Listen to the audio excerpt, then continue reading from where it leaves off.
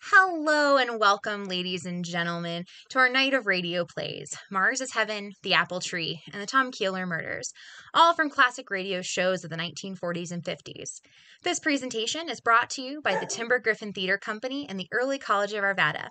The voices you'll be hearing tonight belong to the students of ECA with guest artist Paul Campbell of the Upstart Crow Theater Company. Alongside, cameos from our directing team Kelly Bidstrup-Graham and Sam DeRossi. These live stream performances, today, tomorrow, and Saturday, April 22nd, 23rd, and 24th of 2021, are open to the public with a suggested donation of $10 that can be made at ecrvada.booktix.com. The link to make your donation by purchasing a ticket will be in the description box below. You can also click the link in the description to view our virtual program and see which actor is voicing which characters, who worked behind the scenes, and the amazing work we did this year, and get a sneak peek into our plans for next year. Your generosity will help us as we rebuild our theater program post-COVID in the fall. First up this evening is Mars is Heaven, originally airing May 8th of 1955 on the radio show X-1. Be sure to give your praise and applause in the chat. Now, enjoy.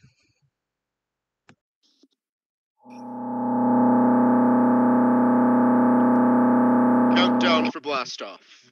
X-5, -4, -3, -2. X-1. Fire.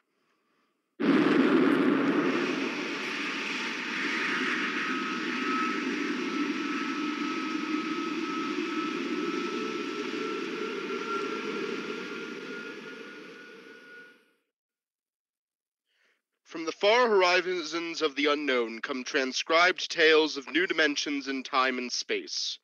These are stories of the future, adventures in which you'll live in 1,000,000 could-be years on 1,000 maybe worlds. The National Broadcasting Company presents X-1. Tonight's story, Mars is Heaven. When the first space rocket lands on Mars, what will we find? Only the ruins of a dead and deserted planet? Or will there be life, intelligent life in some strange form that we can only imagine? Will we be welcomed with open arms? Or will the Martians treat us as invaders? Only one thing is certain. Someday a giant metal ship will take off from the Earth to travel through the black velocities, the silent gulfs of space, to descend at last into the darkness of the upper Martian atmosphere. And on that day, man will finally know the answers. The day that we'll at first land on Mars.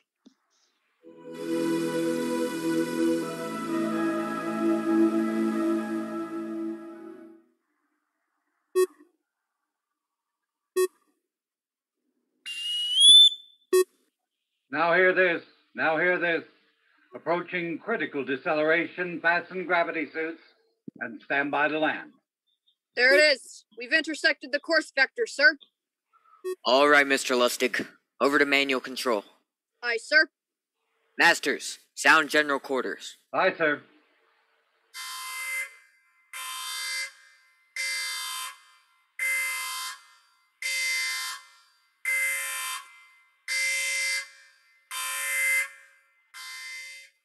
Mr. Lustig, what do you make of the terrain? There seems to be a heavy ground mist, Captain. We won't be able to use the infrared lights. Then we'll have to come in on radar. Isn't that a little risky, sir? Landing in the dark. I'd rather run the danger of a blind landing, Lieutenant, than come in without cover of darkness. Remember, we don't know what kind of reception is waiting for us down there. Airspeed 500. Altitude now 4,000. Bridge to engine room. Stand by for deceleration. Fire forward tubes 1 and 3.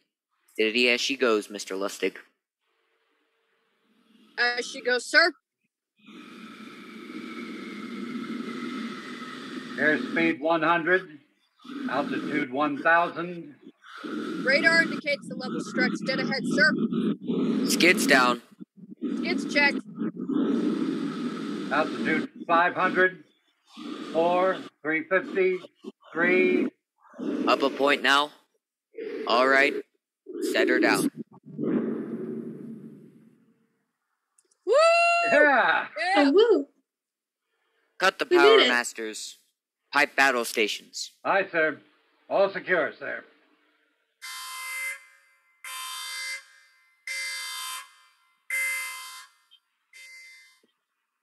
Well, gentlemen, we're now on Mars. April 20th, 1987. 4:33 Greenwich time. Enter that in the log, masters. Aye, sir. Well, gentlemen, it's less than 2 hours till dawn. As soon as it's light, we'll send out a landing party. Masters, give me an all-over hookup. We're all set, Captain. Now hear this. All right, men. The smoking lamp is lit. Well, we're on Mars. The first manned ship from Earth to land here. We don't know what we're going to find, or what dangers we may face. We're 17 men on an alien world. It's up to us whether we ever get home again. The next few hours should tell the story, and I want instant obedience to all commands. I'll court-martial the first man who doesn't jump to what he's ordered. And one other thing. We may be on Mars, but this is still a United States naval vessel.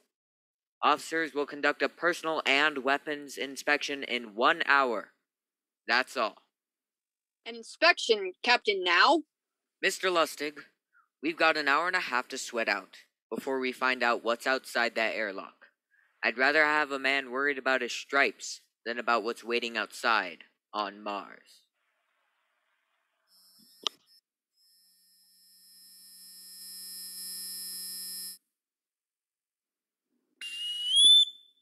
Now hear this. Landing party report, forward airlock. Captain Black, Lieutenant Kingston, Lieutenant Lustig, Dr. Horst, report immediately to forward airlock.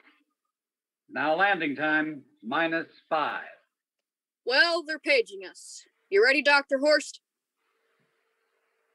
Yes, Mr. Lustig. As ready as I'll ever be. Come on, let's get in the lock. Kingston, Lustig, and Mr. Horst reporting in the airlock. Very well, sir. Captain will join you.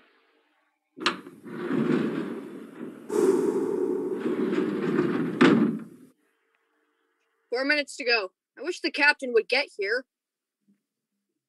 What difference does it make? I just want to get it over with, that's all. Anybody got a cigarette? Yeah. Think you're smoking too much, Lieutenant Lustig. Are you nervous? Lay off, will you, Horst?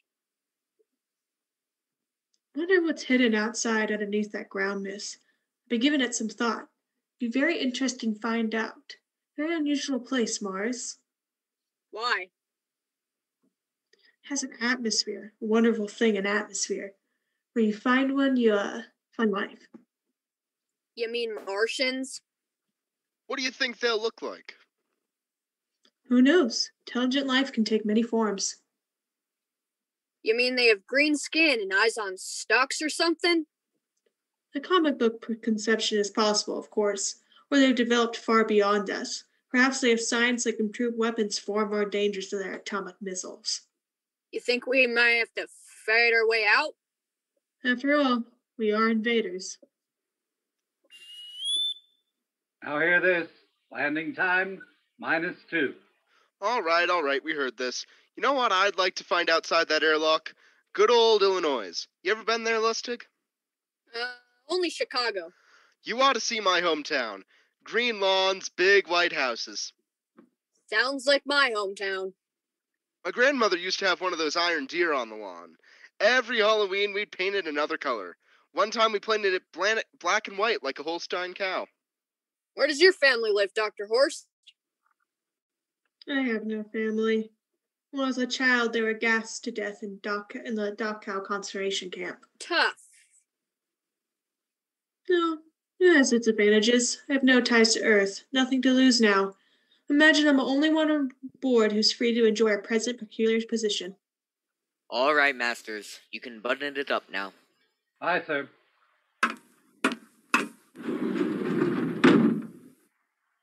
Well, gentlemen, check your sidearms. In 1 minute, we'll be the first men to set foot on Mars. Quite an honor, eh? As long as the medals are not awarded posthumously. Still uneasy, Dr. Horst? Captain Black. I've been uneasy ever since I can remember, on Earth and on Mars. Well, 30 seconds. Give me the intercom phone, Lustig. Yes, sir. Masters, Aye, sir. battle stations are to be manned until we return. If we're not back in 2 hours, I want no rescue party sent out. Blast off and save the ship. You understand? Aye, sir. All right. 5 seconds. 4, 3, 2, 1. Lustig, open the outer airlock. Aye, sir.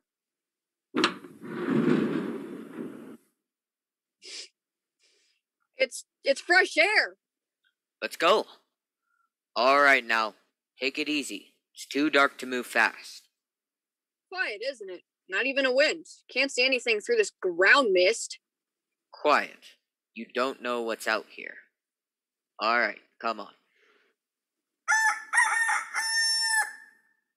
What the? Quiet. Captain, I could swear that sounds like a rooster. I don't hear it anymore. Very homely. An unlikely sound. A rooster crowing on Mars. Kingston, Aye, sir. set that machine gun 25 yards to the flank. We'll stay here till the ground mist lifts. Aye, sir.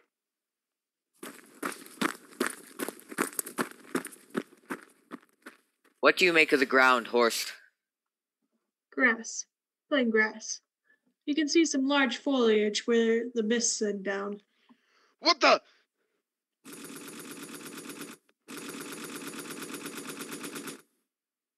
Kingston, hold your fire, you fool. I hit it, Captain. What?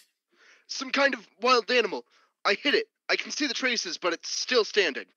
Come on, Horst. Doctor, where are you? Up ahead! Admiring the wild animal. Careful, Horst. Wait for us. Don't worry, Captain. It's an iron deer, a lawn ornament. Well, that's impossible.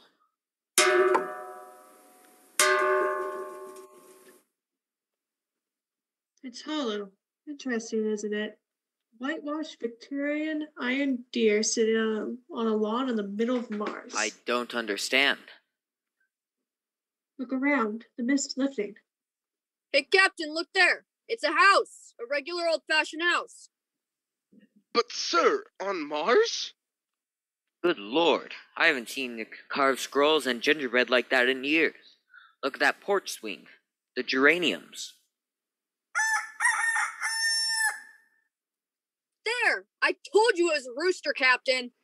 Give me the glasses, Lustig. I want to take a look at that front window. Well, there's an upright piano. Some sheet music on it. Lustig. It's beautiful Ohio. It can't be, sir. Horst, do you think that civilization of 2 planets could be identical? I don't know. That specific style of geranium is only 50 years old on Earth. Is it logical that they should develop in Mars? How about that porch swing? And that piano? And beautiful Ohio? Why, it's impossible. Captain Black, this looks like the town I was born in. Well, it looks like my hometown, too. I thought of something, sir. It's the only solution. Maybe we're not the first ship to reach Mars from Earth. Don't be ridiculous, Lustig. Well, how else can you explain it? Suppose some scientists got together, they invented some spaceship and planted a colony here. That's the only answer. That's impossible, Lustig. Men's space travel. It couldn't be secret. Do you have any idea what ships cost? What industrialized power is needed? No, there's got to be some logical reason. I think perhaps you might find out, Captain. A light went on in the house. Kingston, cover that door with the machine gun. Aye, sir. Come on, Horst. We're going to ring that doorbell. There's got to be a scientific answer to all this. There's something moving in there. Stand back, Horst. Give me a clear shot. You sure a bullet can stop a Martian? Steady now. Can I help you? Well, If you're selling anything, it's much too early. No. Wait just a minute. What town is this? What do you mean? Are you census takers? No, we're strangers here. We want to know how this town got here. Is this a game? No, it's not a game. We're from Earth. From where? From Earth. Do you mean out of the ground? Are you sure you're feeling well? Madam, we came in a flying spaceship across space. We're from the third planet Earth. This is Mars. Now do you understand? Mars. You go away now, you hear? I'll call my husband from upstairs. He'll chase you. Go on. But this is Mars, isn't it? This is Great Lake, Wisconsin, the United States of America, bounded on the east by the Atlantic and on the west by Pacific. Now go away now. Goodbye. Horst, do you suppose it's really possible? I've got to find out more about this.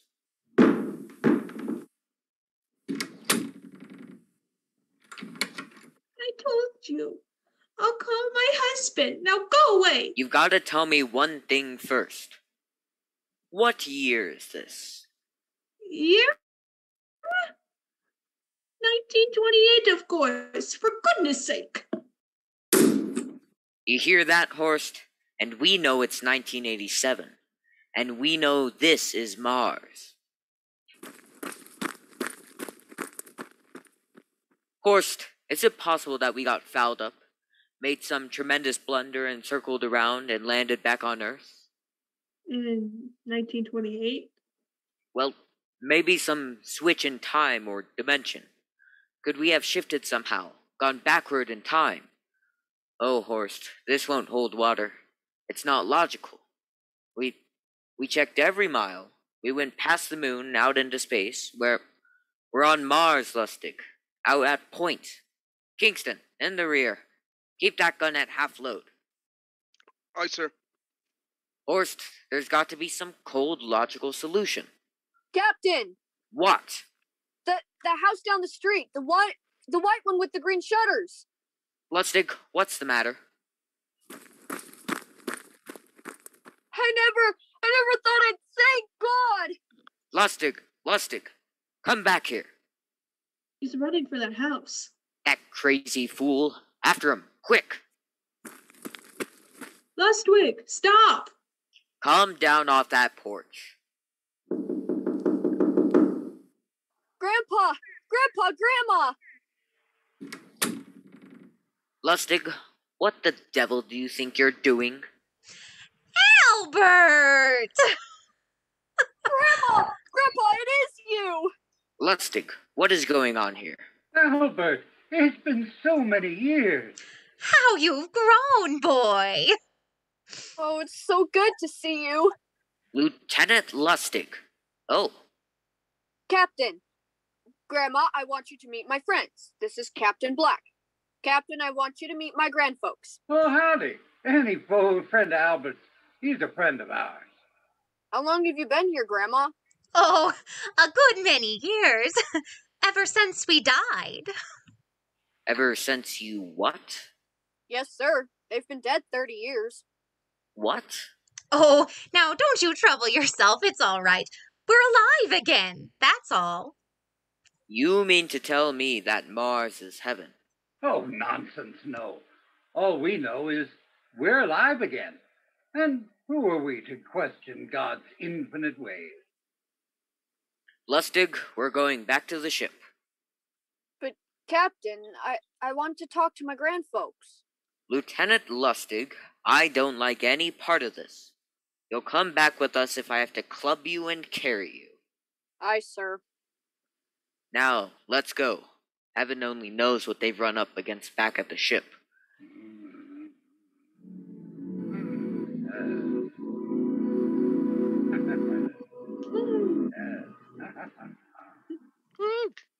Woohoo! Horst, look at that crowd around the ship. Looks like we're being welcomed with a celebration, Captain. Celebration? They've abandoned ship. Every port is open. No guard set. You masters. Hey, hiya, Captain. Meet my old dad. Dad, that's Captain Black. He's not bad a guy for an officer. Kingston, What, sir? bring that band back. Use force if you have to. Aye, aye. Oh, excuse me, sir. That's my Uncle George. Kingston! I'll be right back, Captain. Uncle George! Uncle George! What the devil is going on here? Don't you understand, sir? They've all found friends and relatives. They're all here. You're right, Captain. I found them. The whole crew's out of the crowd. Well, I gave orders. Definite orders. You don't understand, Captain. I understand mutiny. I don't care how many relatives show up. All have discipline. John! Johnny! Johnny, you old son of a gun! It's you, Edward. Yes! It can't be. Oh, of course it is! Johnny, old! Ed, Dr. Horst, this is my brother Edward. How do you do? Hello, sir. It's wonderful to see you, Edward. Look, I've got to get back to my ship. Johnny, wait! I almost forgot. Mom's waiting at home. Mom? Yeah, and Dad, too. Mom and Dad are alive? Then you're real, Ed? Well, of course. Don't I feel real? How's that, huh? Why, Ed! We've got lunch for you, Johnny. Mom's making corn fritters. Dr. Horst, have you found anybody? Oh no, Captain. I have nobody. Then you come on home with me. Right, Ed? Well, sure. Horst, you wouldn't believe it, but it's been 35 years since I've had Mom's corn fritters. Why, George, 35 years.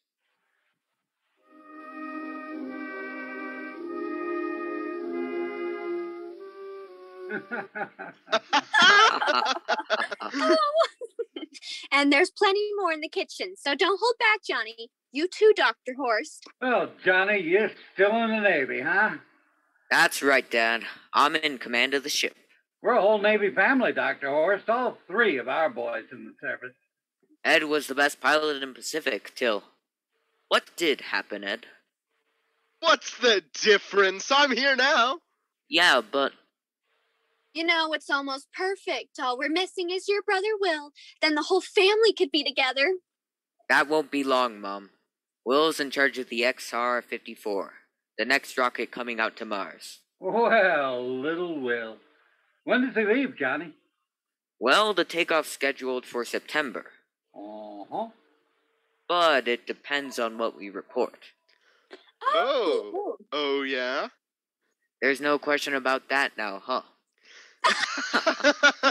No! Christmas together again. That'll be something. Sure will. Yes, sirree. Well, I think this calls for a celebration. How about just a little of the old dandelion wine, eh, Johnny? Father, now don't you go giving Johnny too much wine.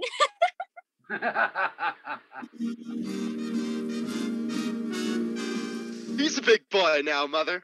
Yes, sir. Isn't everything just fine? Just fine. Oh, I'll be melancholy too. Play that one again, will you, Ed? Oh, sure.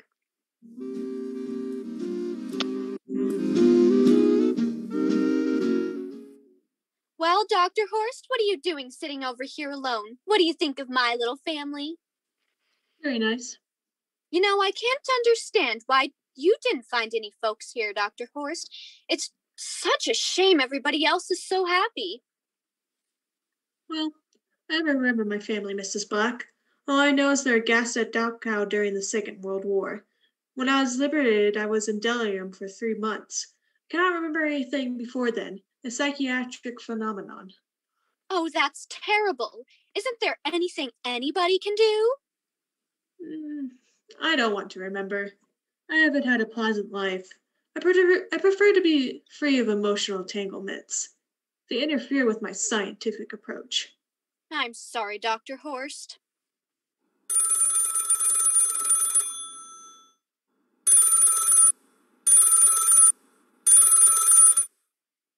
What? Oh, I'll get it. That's our ring. Long and 3 shorts. I remember that. Well, maybe we better call it a night. You must be getting tired, Johnny. I better be going back to the ship.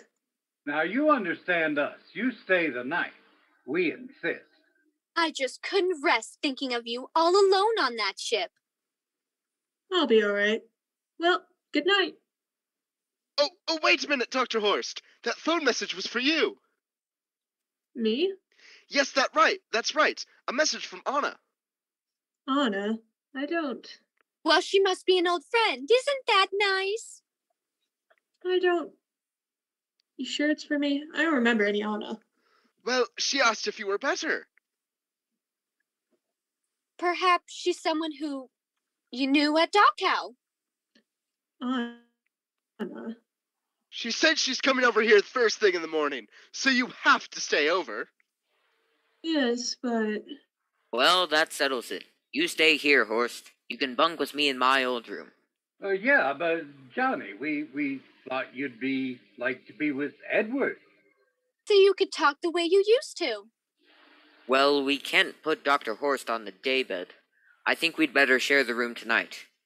We've plenty of time for talking, Ed. Yes, I guess so. I suppose I better drop back to the ship. You know, Ed. Security check. But why do you have to do that here? I don't know, Mom. There's no good reason, I guess. Suppose we skip it tonight.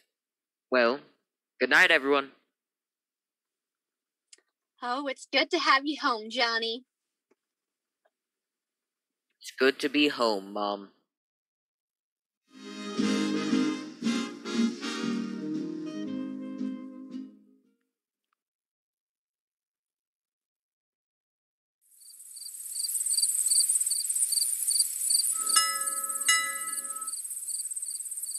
Captain Black, you asleep? No. I've been thinking about what we were expecting. Green-skinned Martians. When all the time it was only Mom and Dad and Edward waiting. It's funny what tricks your imagination can play on you. Well, I guess Mars is heaven, Horst. You know, I've been thinking about Martians too, Captain. Just suppose they were Martians and they saw us land. Suppose they thought of us invaders. What would be the best weapon they could use against our atomic bombs, huh? I don't see what you're getting at. They'd want to disarm us first, huh? To wipe out suspicion, make us feel at home. Suppose these houses are real. Suppose the people are just images stolen from our memories by Martians, created for us by telepathically hypnotism. That's the craziest theory I've ever heard. Maybe that's why there's no one for me. Because of all my life, there's no happy memory, no real loved person, not even my mother. I don't remember her. Only piles of rotten corpses at Dachau. There's no happy motion for these people to recreate. How about that phone call? Aunt Anna. Yes, Anna. I didn't remember who she was, but I do now. I just remembered. When I was free from Dachau, sick, delirious, I raved about a wonderful, kind nurse named Anna who took care of me. Well, there you are. It's logical she's coming to see you tomorrow. But there is no Anna. I've been nursed by a What? man.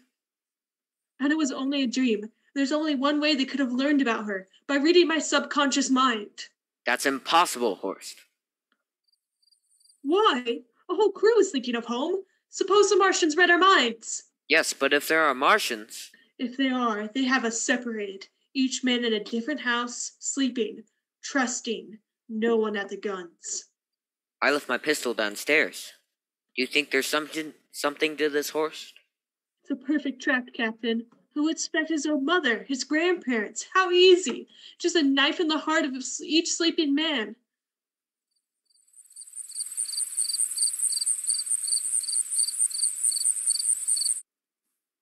That's impossible, Horst. But we've got to get back to the ship. Listen, the crickets have stopped. Come on. We We don't know when they'll change back to whatever they really are. Careful. Where are you going, John? Ed, we wanted a drink of water. That's all, Ed. You're not thirsty, John. You don't want a drink? Look out! You don't want a drink! His face, it's changing! He's a Martian! Run, Horst, run! You can't get away, John! This way, Horst. Horst, where are you? Ah!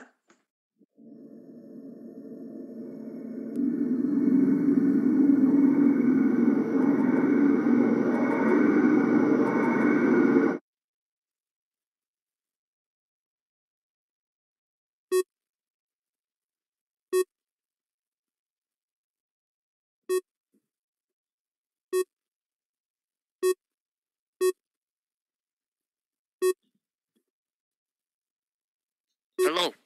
Hello, Earth. Can you hear me, Earth? This is Captain John Black, the XR-53 calling from Mars. I've locked myself in the ship, but they've crippled it.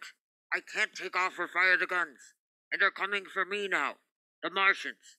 I'm all alone here. All the rest are dead. Kingston, Lustig, Dr. Horst. Poor Horst. He didn't even reach the door.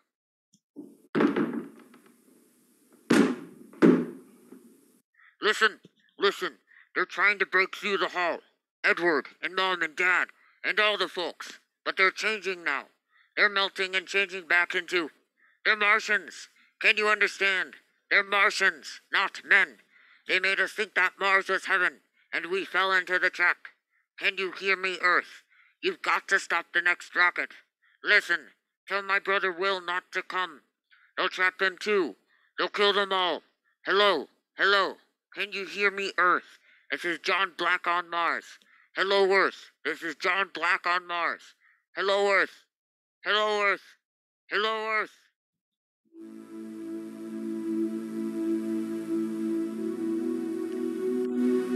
Tonight, X-1 was brought to you by the science fiction classic Mars is Heaven, written by Ray Bradbury and adapted for radio by Ernest Kenoy.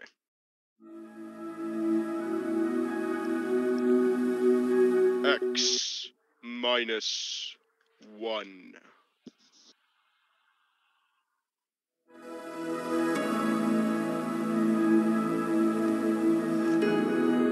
Fabulous job.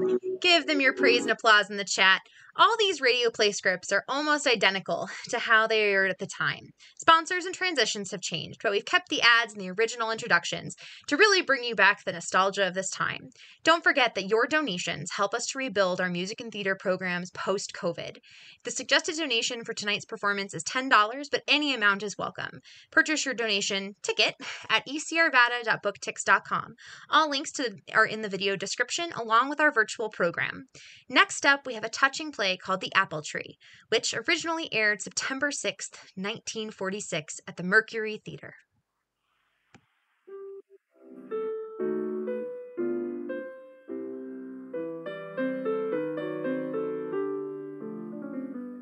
Good evening. This is Orson Welles, your producer, and a special series of broadcasts presented by the makers of A&W Root Beer, the Mercury Summer Theater of the Air.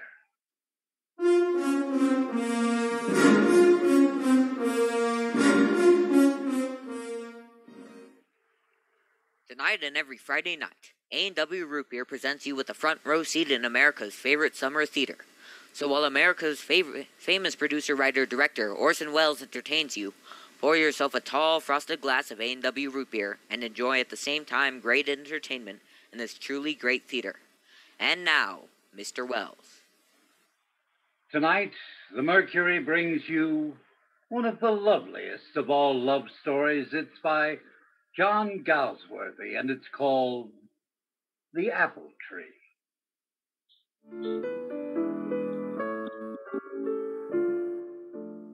It was Stella's and my silver wedding anniversary. We'd motored to Torquay, where we first met, to celebrate. Stella had suggested that we take a lunch and drive out on the moor. It'd be so lovely there, Frank, and quite warm in the sun. I could do some sketching while you read. We drove several miles and stopped on a high hill with a view into the deep valley beyond. Stella wandered off somewhere to sketch, and I stretched out in the sun and watched the sky and longed for I knew not what. There was no reason I should be unhappy or even mildly disturbed. My life had been pleasant, my marriage quite successful, but as I lay there, it seemed to me that there was something missing, something that had nothing to do with pleasant lives or successful marriages. The familiar words of Hippolytus echoed in my mind. The apple tree, the singing and the gold, the apple tree.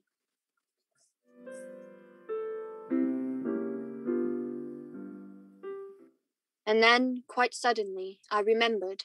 I'd been here before, years before. I'd stood on this self-same hill. I knew the valley into which I looked, that ribbon of road and the old well behind. Life is moments of sheer beauty, of unbidden flying rapture that they last no longer than the span of a cloud's flight over the sun.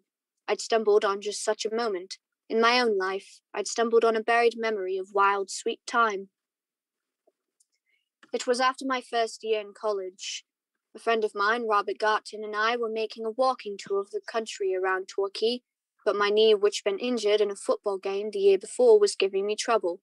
I knew I'd have to give up the tour. We were looking for a farmhouse somewhere where we could put up until I got better. I don't think you want to walk much further, Frank. Why don't I go ahead and reconnoiter? Oh, I won't need to. Here's someone coming. It was a girl. The wind blew her crude little skirt against her legs and lifted her battered tam o' shanter. It was clear she was a country girl. Her shoes were split, her hands were rough and brown, and her hair waved untidily across her forehead. But her lashes were long and dark, and her grey eyes were a wonder, dewy as if opened for the first time that day. Hello. Could you tell us if there's a farm near here where we could spend the night? My friend's getting pretty lame. Well, there's our farm, sir. Oh, could you put us up? I'm sure my aunt would be glad to. If you'd like, I'll show you the way. We appreciate it very much. It's not very far, just down the valley, right through the apple orchard, and we're there.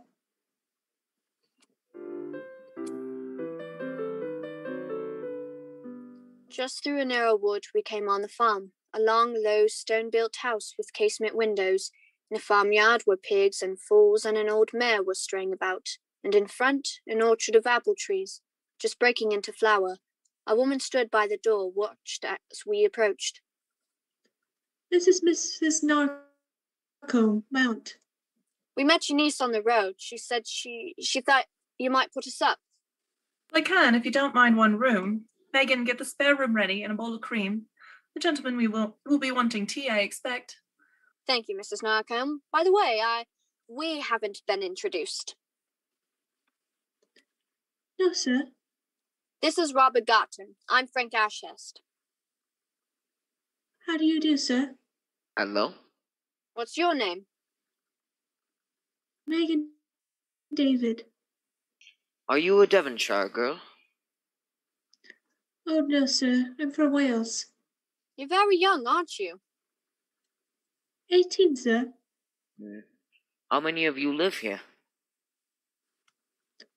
Oh, there's my aunt, the two nephews, the boys you saw as you came, Nick and Rick they're called, our hired man. Quite a family. Yes, sir. If there's anything else you want, you'll call. All right, thank you. Pretty thing, isn't she? Huh? Pretty? She's like a flower, like a wild flower that you come on unexpectedly in the woods. Bit poetic for me, but I see your point. I say, Frank, your knee is pretty bad. Yeah. What do you say I leave you here for a couple of days? Well, it does hurt like the devil. What about you? Well, I have to get back to London, but I can get the train from Torquay. That is, if you don't mind being left alone. As a matter of fact, I shall like it. Nothing to do but dream and watch spring on a farm. I've always wanted to do that. Well, good luck to you, then. Look me up when you get to London, and be careful of the wildflowers.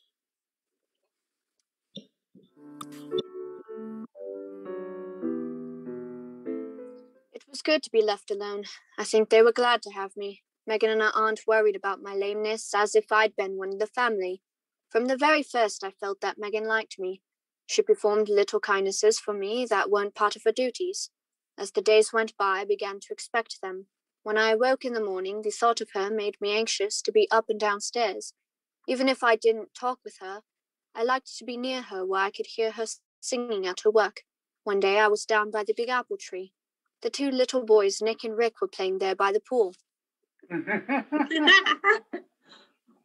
Watch out, Rick. The bug will get you. Boggle? What do you mean by the boggle, Rick?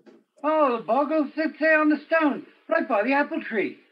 Oh, and what does he look like? I don't know. I've never seen it. Megan says he sits there. Megan's afraid of him. Oh? But she's not afraid of you. She says a prayer for you. How do you know that, you little rascal? Well, when I was asleep, she said, God bless us all, and Mr. Ashes. I heard her whispering. You're a little ruffian to tell what you hear when you're not meant to hear it. You see, Rick? I told you not to tell him. Nick, Rick, come here, both of you. Here they are, Megan. I've been looking you all over for you for the last... Go in the house at once. Auntie wants you. Now go on with you. No, Nick told him about the bogle. Go on now. No more nonsense out of you.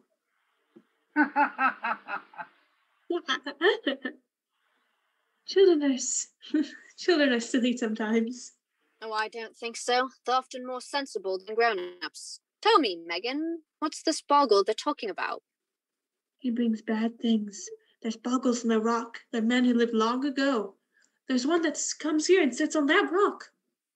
I shall come down one night and sit on the rock then and have a talk with him. Oh, please don't. Something will happen to you. Well, does it matter if anything happened to me, Megan? Would it disturb you a lot? Well, I dare say I shan't see him, because I suppose I shall be off pretty soon. Oh, no. Would you like me to stay? Yes, very much. Well, then I will stay. And tonight, Megan, I'm going to say a prayer for you. You're laughing at me. You're laughing at all of us. That's not true, Megan. Really, that's not true. Oh, Wait, Megan, your hair, it's caught in the apple blossoms. Don't move, Megan, don't move. You're beautiful with those clusters of pink blossoms in your hair. Megan. Oh. You're so very, very sweet, Megan. You are too. Megan, come here tonight. The big apple tree. After they've gone to bed, Megan, promise. I promise.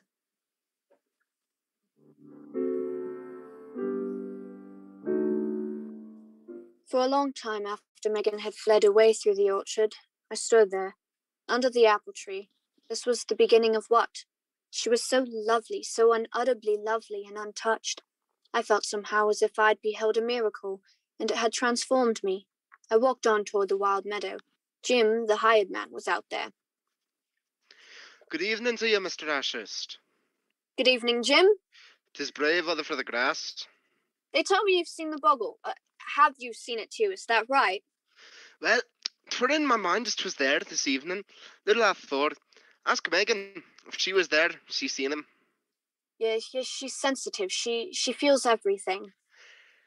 She's very loving-hearted. Loving-hearted? Aye. Yes, that was it. What was I to do about this girl who loved me so, and whom I loved? I walked for a long time in the orchard. I broke off a spray from a crabapple tree. The buds were like Megan, shell-like, rose-pink, wild and fresh, and the opening flowers white and wild and touching.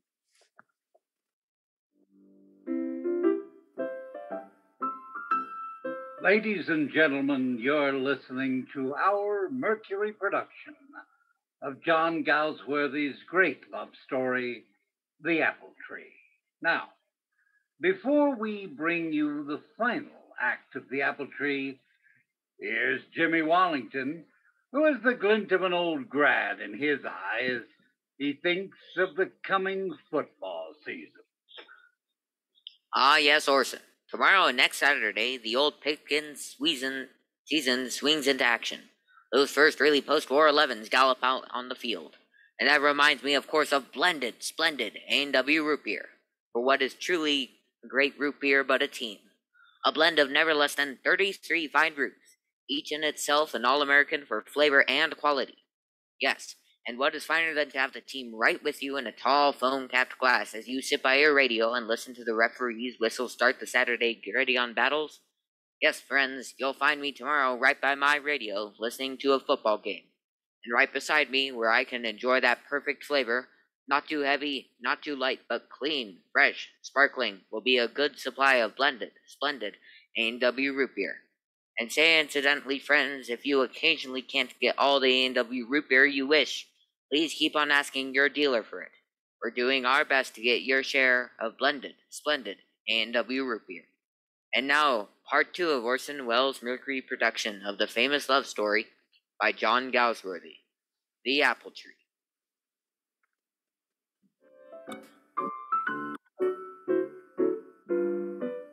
She kept her promise. Megan met me under the apple tree that night.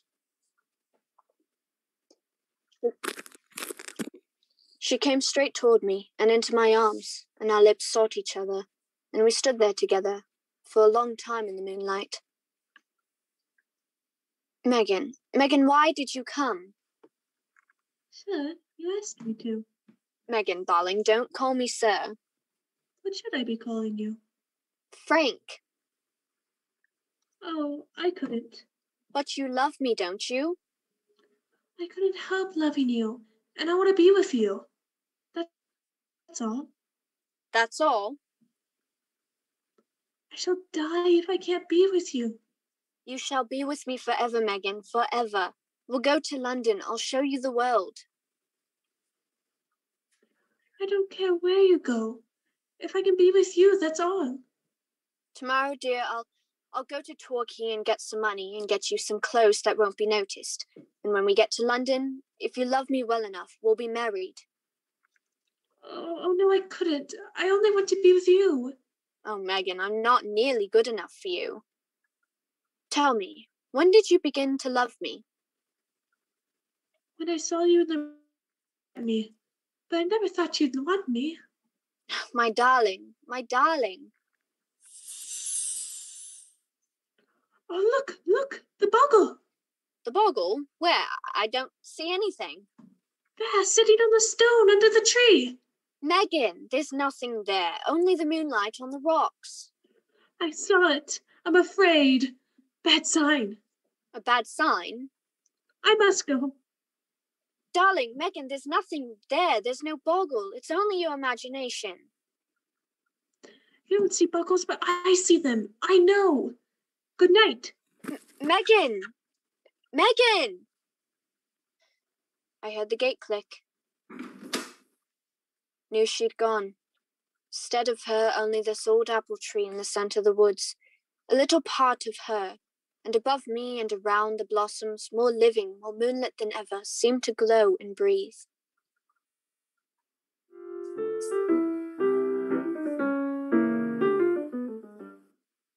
The next morning I left early and went to Torquay. I wanted to get some money and I had to cash a cheque, but I found that without credentials I'd have to wait till they wired the London bank for verification. While I waited for the answer, I shopped for a dress for Megan. Here's something, sir. It's very smart. The more I looked at those modish gowns, the less they seemed suited to Megan. It was incredible that Megan, my Megan, could ever be dressed in anything except the rough tweed skirt and battered tam o' shanter I'd always seen her wear. Couldn't make up my mind, and yet she couldn't wear her old clothes in London. They wouldn't suit her either. Couldn't make up my mind. I walked the streets of Torquay, confused and undecided.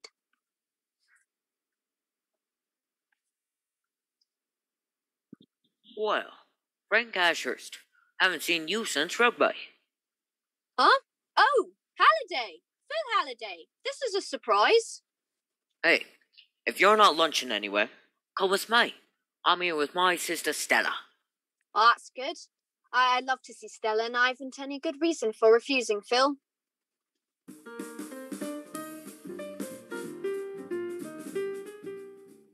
Oh, great Scott, I've completely forgotten the time. It's after 3 and the bank's closed. Splendid.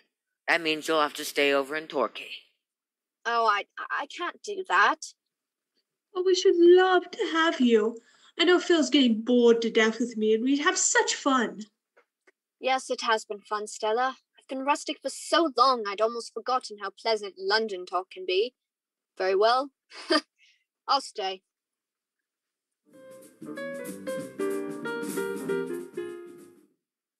I sent a wire to Mrs. Narcombe. I hoped that Megan would understand. Just this one day away from her wouldn't matter. This was the life that I'd always known. Gay, cheerful, normal people. Just a few more hours of the life before I left it altogether didn't seem wrong. Stella was a pretty thing. Curious, the calm way she looked at me, as if she understood everything and never questioned too deeply.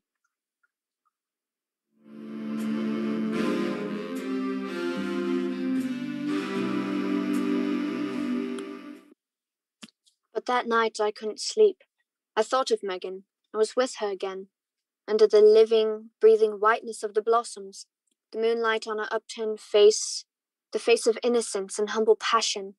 Megan, poor little trusting Megan. How much did I really love her? How much was madness? And the spring, and the wild beauty of her? I thought of Stella. Stella, cool, poised, and friendly. Stella belonged to the world I knew and understood, a world that understood me. Megan didn't understand, and she never could belong. She loved me, but was that enough for either of us? I didn't know what to do.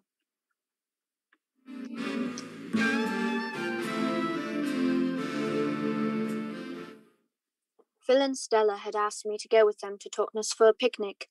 I hadn't given them a definite answer, nor did I send any further wire to Mrs. Narcombe. Today I had to decide. I knew that.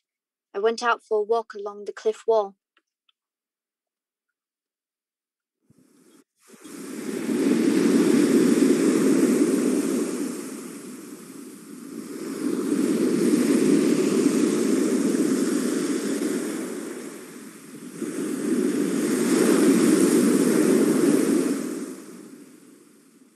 There was a high sea running.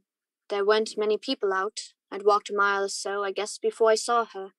There she was, Megan, in her old skirt and jacket and tam o' shanter. She was looking for me. I knew that at once. She'd looked up into the faces of the passers-by, wavering, lost-looking, and somehow pitiful. I followed her a long way. Once she stopped and leaned against the sea wall, I wanted her again.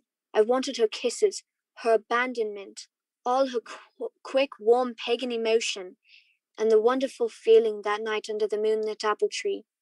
Yet I couldn't move toward her. I couldn't let her know I was there.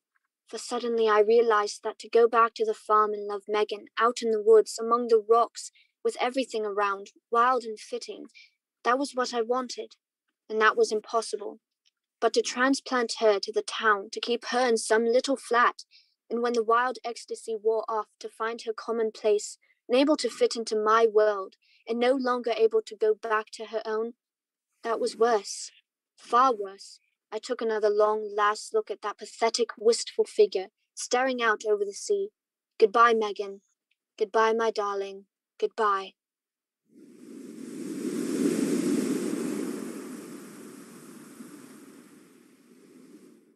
Three days later, I went back to London, travelling with the Hallidays. On the last day of April the following year, Stella and I were married. All this I remembered as I sat there on the hill in the warm sun. And as I remembered, an ache for lost youth, a hankering and a sense of wasted love and sweetness gripped me. And the sun no longer warm, I got up and walked a ways down the road. There was a man standing by what I saw was a grave, an old man he was, and the grave was by the crossroads. There was a moorstone to the west, and on it someone had thrown a blackthorn spray and a handful of bluebells. Good afternoon to you, sir. Nice day for the walk. Can you tell me whose grave this is? Well, now, it's quite a story. 'Twas a poor soul that killed herself. 'Twas a long time ago. She was a pretty girl, but too loving-hearted. Too loving-hearted? In them days, I was working for Mrs. Narcombe, and there was a college gentleman staying with us. She took a fancy to him. He was a nice fella, too. Then, one day, he went away sudden-like and never came back. After that, she was crying a lot, and then one day I found her. She was lying in the pool by the old apple tree, by the stone where the boggle sat. Oh. It was June then, but she'd found a little bit of apple blossom and stuck it in her hair. I walked away. I'd heard enough. On the top of the hill, I lay down and buried my face in my hands. Megan's face brushed close. Megan, with a sprig of apple blossoms and a dark wet hair. If I can be with you, that's all. If I can be with you.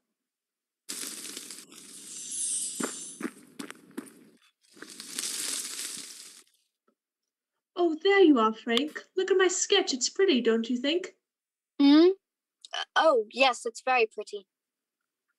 Still, there's something wanting, isn't there? Yes. Yes, there was something wanting. The apple tree, the singing, and the gold.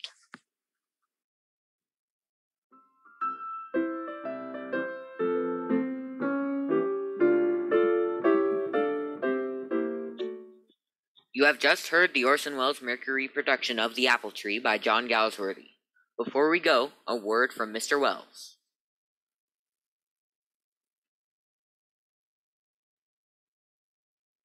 Ladies and gentlemen, because we have a couple of minutes before it's time to say goodnight, I'd like to read to you a poem.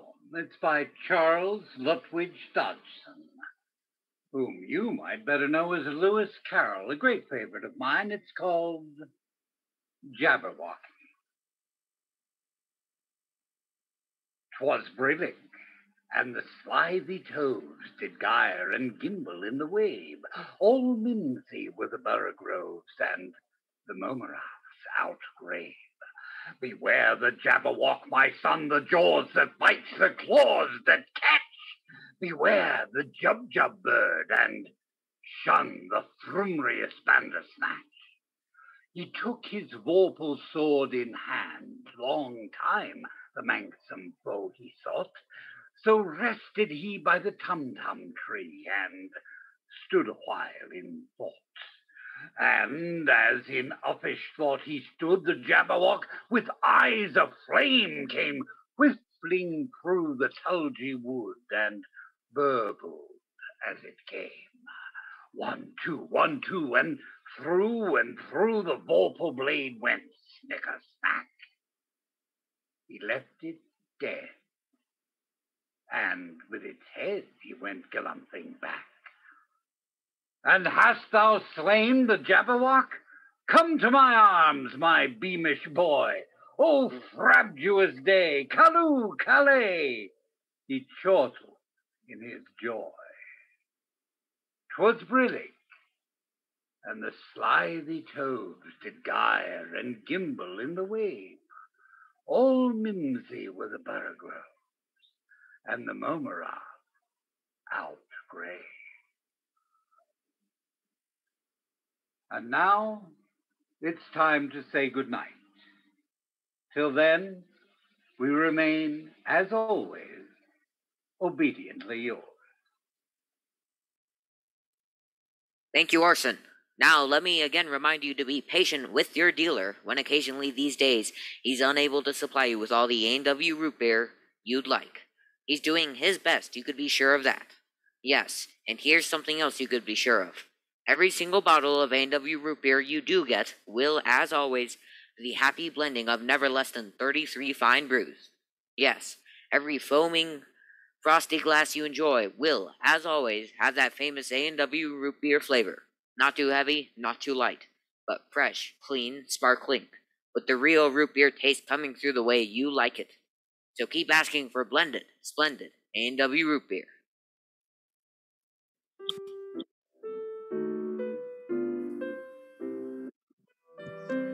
Such a lovely story, and gotta love those vintage root beer ads.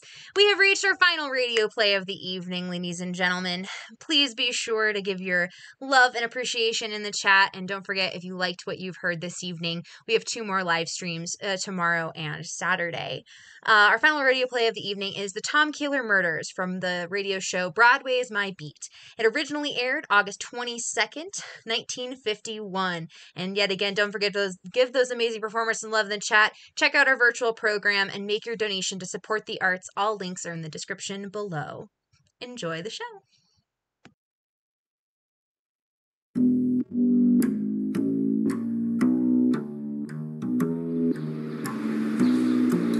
Broadway is my beat. From Times Square to Columbus Circle, the gaudiest, the most violent, and the lonesomest mile in the world.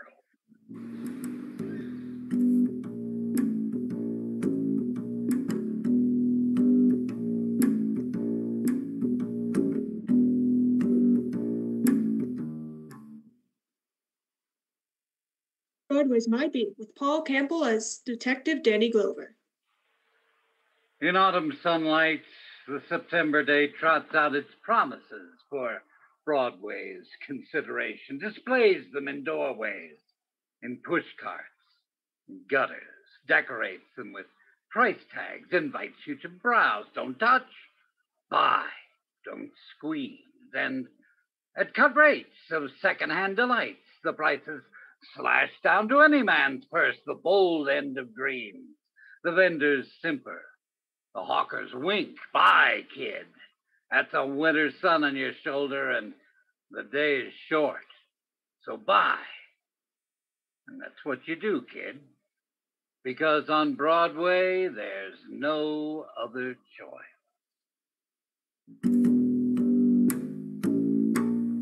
And at police headquarters, the September's day has arranged its wares of violence on your desk, stacked as the category, degree, grade, because the day is still fresh. You put off the reaching for them, the touching of them, but it screams close to your ear.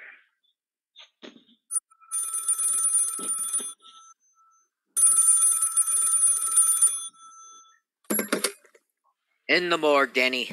Come down, I've got something of interest to you. And you walk down the corridor to the room of the dead, through the swinging doors into a place without season, where all nights, all days are of equal length, where temperature is constant, where the wind is conditioned before it's let flow over death. Walk up to the man who waits for you. A nervous twitch, Danny, to juggle things in my right hand. Maybe I'll be remembered for it. And what have we got here, Dr. Fine? The man lying there. They found him in his bed last night. Murdered. These that murdered him. 2 bullets. Look. Yeah, a 22 and a 32. Wouldn't you say so, Doctor? That I wouldn't know. What is known is only one of these was needed to kill him. Either one. The man was wanted dead twice, Danny. He was killed twice. 2 bullets, different size, twice dead. You know who he was? When they brought him to me last night, there was a tag on him. A name. Tom Keeler. An address, the Nixon Hotel. Nothing else. No other words to the living about why such things had to happen. You're sure, Doctor? Yeah. You sure that, Each wound was a mortal wound, Danny. Each wound could... Yeah, I'm sure. You want these, huh? Yeah. Take 'em. And that's the way my day began. And the ingredients of it were a medical examiner, a murdered man, and 2 bullets. In a room of no value except to the dead, except to those whose business is with death. Consider that briefly and then push it away. Leave go. Get out. And hurry. And in the corridor, find what you're looking for, the breath of air not controlled by a thermostat. And then the walk down the hall, turn over the bullets to technical, then inside the squad car and the ride to West 35th Street and to the Nixon Hotel.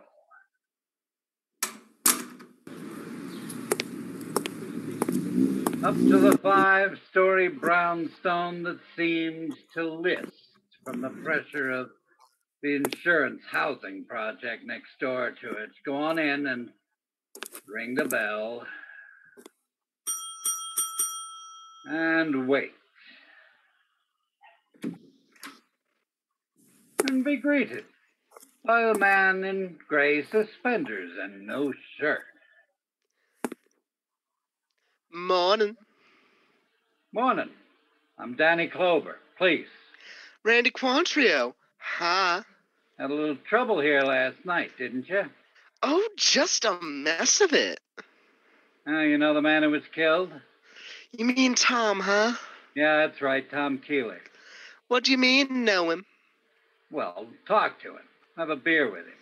Said hi to him. That's about the extent of my to-do with him. How about visitors? Do you have any? Look at the sign over my shoulder, Mr. Clover. Mr. Clover, I know some Clovers down in Selma, Alabama. You any kin to any Clovers? No. Oh, look at the sign over my shoulder. N-O visitors, no visitors. And you think that just because the sign is there, Tom Keeler didn't have any visitors? Oh, no, I don't, mister. We got a sign in each and every room that says no smoking in bed. And in the last year, we had 3 mattress fires. So what I'm saying is, I never seen anybody sneak past this desk that I say to myself, there's a Tom Keeler visitor. And what else about Keeler? Oh, we got mail this morning. Maybe I ought to tell you that. Yeah, maybe you should. I'm going to.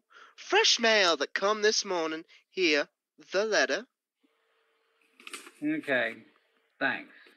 From the Great Northern National Bank. So I see. Please come in and talk to us with regards to your commercial account at your earliest convenience. Oh, so you read upside down, Mr. Quantrio. I've lived in Baltimore. Oh, well, thank you, Mr. Quantrio. Thanks a lot. And for that, Randy Quantrio winked at me, laughed noiselessly at me, leaned against the mail rack, and scratched his back with it. I wasn't in the moment to intrude any longer on such private pleasures, so I left him. And at the Great Northern National Bank, a guard, uniformed in tattletale gray, took my name, my business, walked down the marble aisle with them, an aisle lined with identical desks, identical faces behind them. Unerringly, the guard chose one, the right one. He was a shrewd guard. He mooted his voice to the extracurricular business I had brought to the Great Northern, offered it to the man. The man considered it, digested it, and when he had it all in order, motioned me to the chair the guard had placed discreetly close to him. How can we help you, Mr. Clover? A man named Tom Keeler had a checking account here. We're aware of it, therefore. Then you know he was murdered last night in the cheap hotel. We're aware of many things, Mr. Clover. Our research. I'm sorry, I can't hear you. What'd you say? I said that our research department makes a point of informing each of us of any diverse matters that even could most remotely concern us. Thank you. Beg your pardon? I said thank you, because You let me hear what you had to say. I was appointed, Mr. Clover. Should any questions arise about the late Tom Keeler, I would so answer the question. Your interrogation is what, Mr. Clover? We down at headquarters think it's strange that Tom Keeler slept in a flop house when he had, Checking account with us? Uh-huh. Philosophical question, Mr. Clover. Somewhat out of our province. Pardon me, what? I say that all we know of Thomas Keeler is that we were asked to transfer $50 weekly into his account, which we have done religiously until... Who told you to do that? Counselor at Law, George Webber. You want his address? We should give it to you. Thanks. You were saying you did this until what? Till 2 weeks ago. Possibly 2 weeks and a fraction of a day. Mr. Webber asked us to discontinue his generosity. Why? I suggest that's a personal matter concerning Mr. Webber. Why trouble him with it? What? I'm sorry, I said that I... No, never mind. Probably wasn't important. And go to the Park Avenue apartments of George Webber. Be told by the person at the desk that Mr. Webber is not at home. Perhaps his office, the person suggested. And he handed me a slip of paper with the office address in handwriting with eyes dotted with small circles. Webber and Marley, the slip said. Attorneys, Finance Building, Suite 12. Go there. And through a door, past the beam of an electric eye, wade through the carpet to a desk and an olive-skinned girl with tight black hair. Offer your name, show your credentials. Be told Mr. Webber's out. Would you see his partner, Mr. Marley? You would. You nodded past another door. And another beam. And to a slender young man who is waiting in front of a wall lined with every law book ever written, be chaperoned by him through yet another door. And there he was, Paul Marley, partner to George Webber, impeccable in morning coat, striped pants, and an army discharge button in his lapel.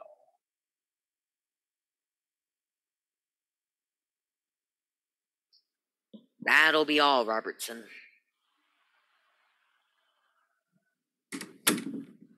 Now, sit down, please, Mr. Clover. Clover. Please sit down. Thank you. The information you gave out there says you're a policeman. That's right. And this is about what, sir? What can I do for you? It's about a man named Tom Keeler. Keeler. A man found murdered last night. Yes. Shot twice, with different caliber bullets, either one fatal. Yes. Is this a matter of legal advice for the police department? You want to know if a man was shot by two people and each? No, that's not it at all. Tom Keeler, it seems, was supported by your partner. By Mr. Webber? That's right. Each week, $50 was drawn on Mr. Webber's account and deposited in favor of Tom Keeler. Surely. No, there's no mistake. That is the way it was. But I know Mr. Webber so well. His affairs, everything. And where is he? On Fire Island since the day before yesterday. He has a place there. I'm pretty sure he went there. A little out of season for Fire Island, isn't it? Oh, I don't think so. End of September? Mr. Webber goes there all year round, whenever. Whenever what? Whenever he's disturbed. He has the idea of the sea, the strand, the loneliness of it. Personally, I don't know. What was Mr. Webber disturbed about? Oh, he has a sister, Peggy. She's just 20, so you can imagine. No, I can't. Beautiful girl of 20, rich, and you can't imagine? Look, Mr. Marley. My partner was constantly arguing with her. We're a conservative firm, Mr. Clover. Individually, both Mr. Webber and myself. And what's all that got to do with Peggy? Peggy Webber is headstrong. How? I take my partner's word for it that she's headstrong. Therefore... And they argued. Peggy and her brother. What about? I have no idea. And he went to Fire Island to recuperate. One way of saying it. Anything else, Mr. Clover? Now, Then please, these documents here, if you wouldn't mind. and get in touch with the authorities at Fire Island on the whereabouts of Mr. George Webber. Then wait. And an hour later, a phone call. Mr. Webber is not on Fire Island. Mr. Webber's place is deserted. From the looks of it, hasn't been inhabited in over a month, so come up with a conclusion. Mr. George Webber was missing. Put out an all-points bulletin on him and go back to the Park Avenue apartment and make a request of the management. We're always glad to accommodate the police. Then let's go, shall we? Of course. Mr. Webber's apartment right this way, down the hall. Although I would like to know why we should intrude. Oh, don't worry about it. Yes, sir. Open the door. Of course. And here we are. Yeah, we are, aren't we? What do you say? What do you say? What do you say, Mr. Clover? I didn't. Oh! It stopped both of us, the management and myself. It was a sight that only needed one glance, and the details were there forever. The free-shaped coffee table and the grotesquerie of the man spread beside it, the tracery of blood that stopped abruptly. Mr. Webber! That's Mr. Webber! The penknife, bone-handled and cheap in his heart, to be remembered. Details in the death of George Webber.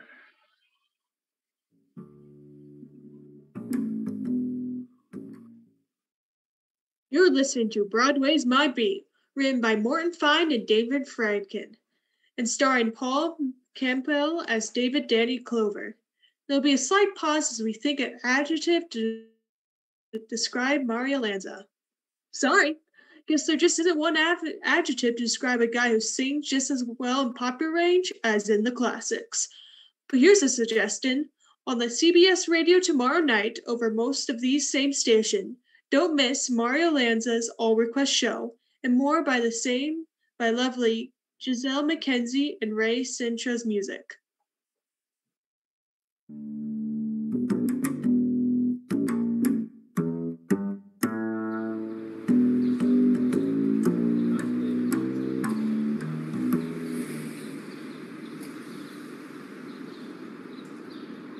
And when the night slips out of Broadway's fingers and the false dawn blurs the shadows, Broadway stands bewildered. The carnival is run down. Only the stragglers walk it with their step without pattern, like their dreams. And the color of their loneliness is the darkened neon, the last glow of a cigarette butt and pavement gray, and they walk it. They never know Broadway's closed for the night. And somehow or another, whether it deserves it or not, the world gets to be 9 o'clock in the morning. And there's a place for everybody. It's daytime, breakfast time, work time, make a dollar time, or, as Sergeant Gino Tartaglia said it, Lend me $1, Denny. oh, sure, Gino. Here. Thank you. The reason for this transaction, Danny, is... No, you don't have to explain it. I want to. All right, go ahead. Thank you. Miss Tartaglia forgot to tuck my $1 into my lunchbox today, as is her wont, for the little things a man during the day. She just phoned me and confessed her dereliction of duty in this matter. Gino. She said to ask Danny for it, and tomorrow she will tuck in $2 so that you will not go hungry. Tell Mrs. T not to worry about it. Roger Wilco. And now, Danny, to the chores of the day. Knife which did George Weber in was of the variety which can be purchased at our leading hardware stores for the nominal sum of $1.98. Practically untraceable. Prints wiped clean. Go on. Well, that's about the sum and substance of the intelligence which has been shunted from the downstairs to the here, Danny. As of now, however, Yeah, a young lady is in the anteroom and wants to see you. who is she? A Miss Peggy Weber, sister of the most latterly deceased. I get her.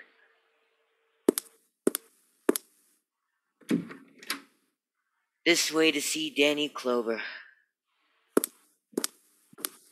Sit down, Miss Weber. That'll be all, Gino. Glad you came, Miss Weber. Your name's right here on my calendar to see today. I knew you want to question me about George. And how did you hear about his death? I was home, the late news on the radio. You see, I didn't live with my brother. We didn't get along. Oh? Gonna be a lot simpler with him gone. I'll wear a black dress like this one for a month and call it a decent interview in the morning. You know, it's not any concern of mine, Miss Weber, but, Oh, it's entirely of your concern, Mr. Clover. Your position demands that you locate people who would have motives for murdering my brother. I would. So did you kill him? A few of my friends and I got together some time ago for kicks. We were trying things together, you know, just for kicks, black magic. Well, I spent the first days of my membership sticking pins in my brother's picture, and all that happens is that he got a sty in his eye.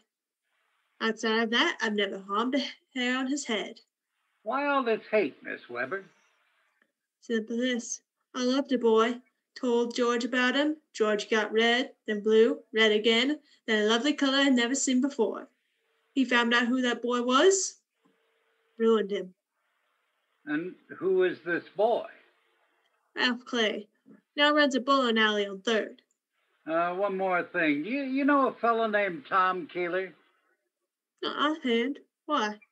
Oh, never mind. Something to do with... leave your address with Sergeant Italia, Miss Weber. And thank you very much.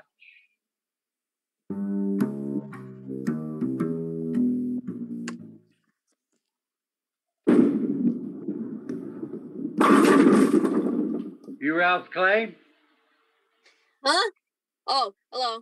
Yeah, that's me. Till my dying day. You walked in on an empty hall, mister. Feel real sorry about it. Oh, don't be. This way we can have a nice long talk. Shall we? Wait a minute. I want to take care of this thing coming up. Kingpin, 7-pin, challenge. What do you think? Go ahead. Watch me.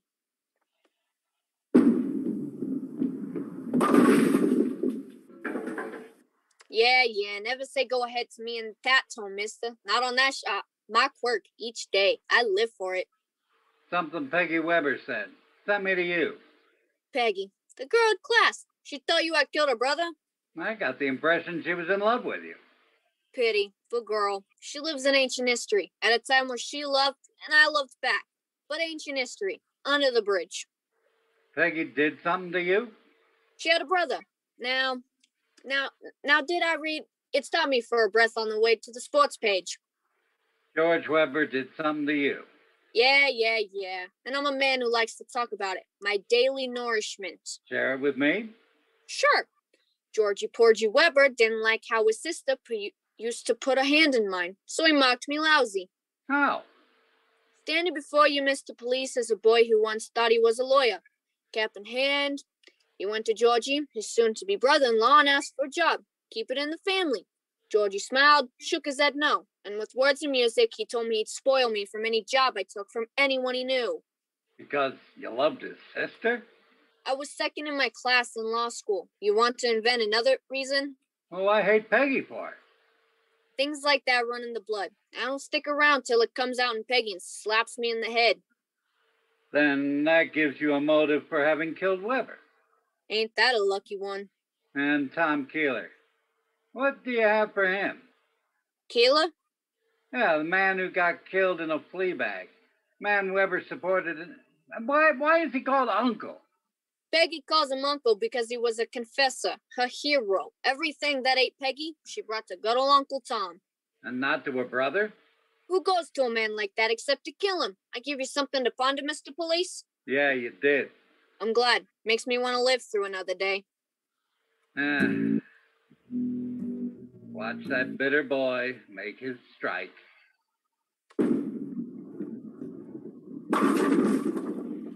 Yeah. And consider the lie he'd flipped to you. The girl's lie that she didn't know Tom Keeler and wonder over it. Jot it down in memory as a future conversation piece with Peggy Weber, and then remember a man who said he knew all about George Weber, everything. Everything but the mention of Keeler's share in his partner's life. Go to him. Wait for him to finish his preening.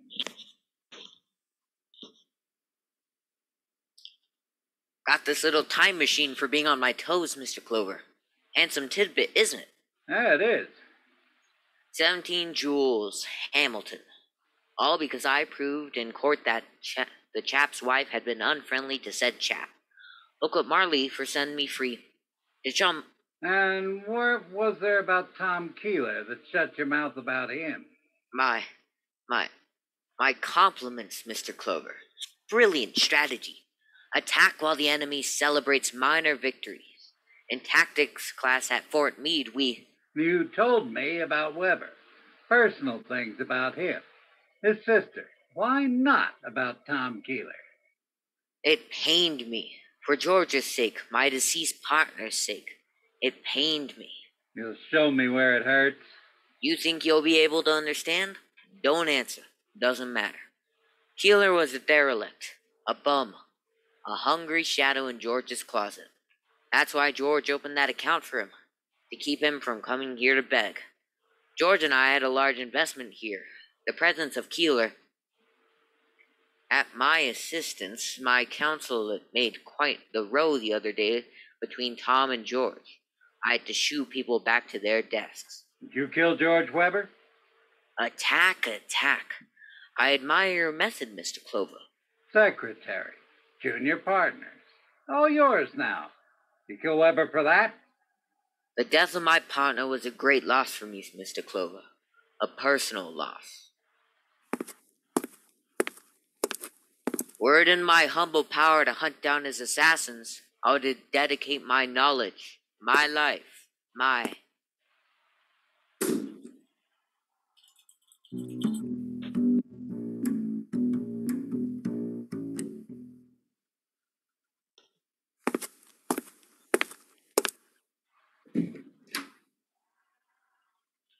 Yes, Danny? I got a case. I'd like you to check it out for me. Gladly. Get out the medical examiner's report on Tom Keeler.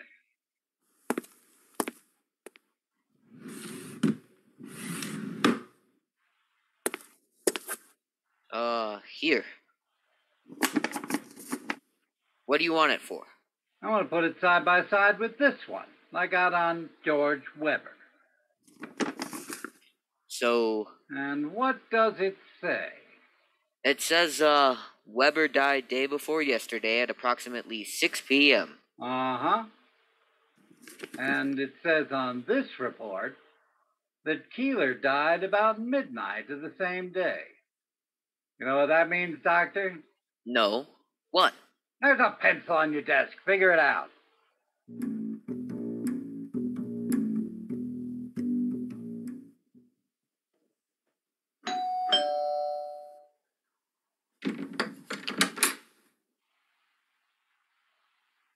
Well, Mr. Clover, here's my address after all. Mind if I come in, Miss Weber? This evening, you can go as far as calling me Peggy, but you can't come in. I'm afraid I'll have to. You'll have to force your way in? I could relish in that. Peggy. Well, a friend's visiting me. Ralph Clay? You said the password. If you know that, you might as well come in.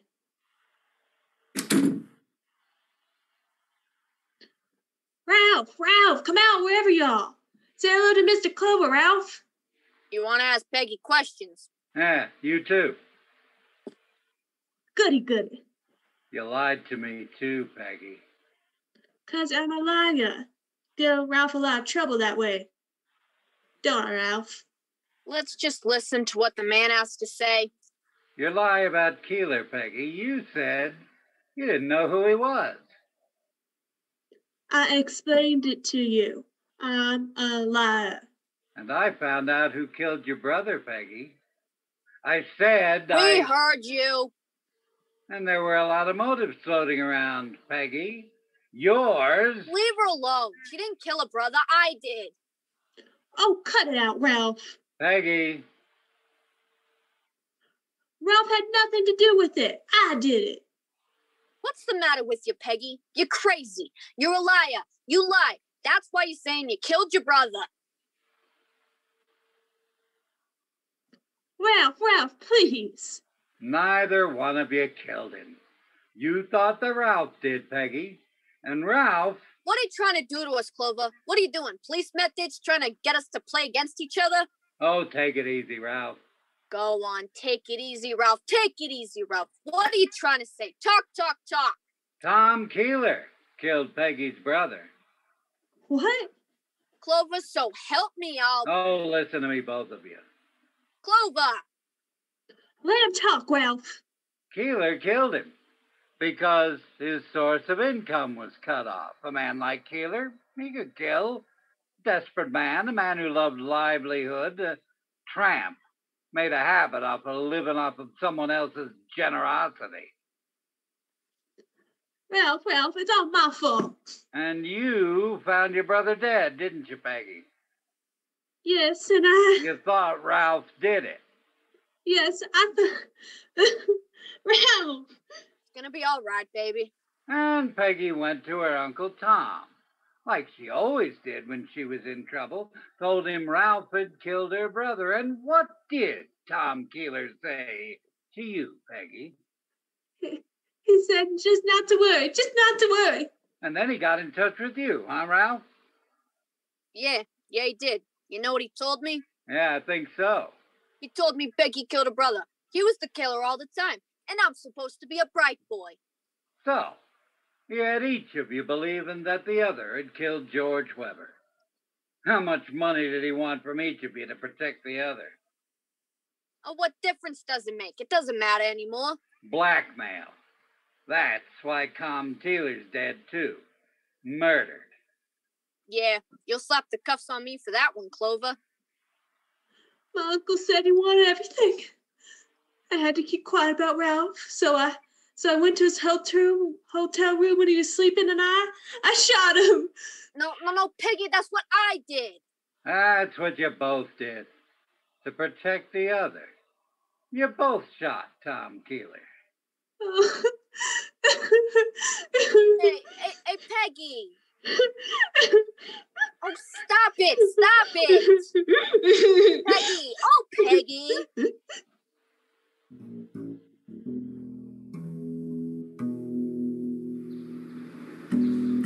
There's a time on Broadway when the crowd gives up and goes home.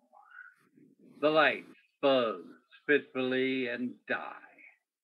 Then it's a street of dim moonlight and dark whispers, and the wind of the autumn night, the wind that scatters everything, yesterday's headlines, yesterday's dream, yesterday's people.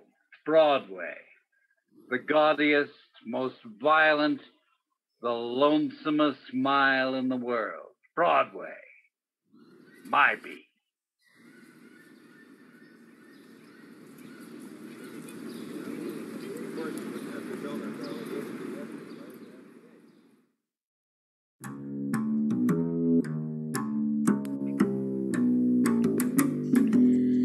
Thank you all so much for listening in tonight. Give these amazing humans another huge round of applause in the chat. So incredibly proud. Oh my goodness, that was great. Remember that your donations are how we keep doing our work. Support this program by donating any amount via donation ticket at eastervada.booktix.com. All the links are available in the description below, including our virtual program. Oh my gosh, I'm so excited. They did such a good job. If you enjoyed what you heard tonight, ladies and gents, tell your friends. We have 2 more live streamed performances tomorrow night and Saturday night. Oh my goodness. Thank you so much, guys. Enjoy the rest of your evening.